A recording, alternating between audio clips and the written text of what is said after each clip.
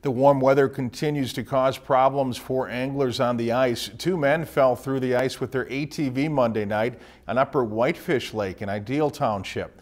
The men stood on their ATV in about 5 feet of water for about 20 minutes before firefighters rescued them with a hovercraft. Father and son received minor medical attention and drove home shortly after the incident. With the warm weather we've been having, it's been a really weird year. Like where they went in usually isn't a spot where open water would be, but an ice heave, especially with the warm weather and the winds we've been having, a heave can really pop up anywhere. Fire department recommends anglers use a chisel to check the thickness of the ice before moving to a new location.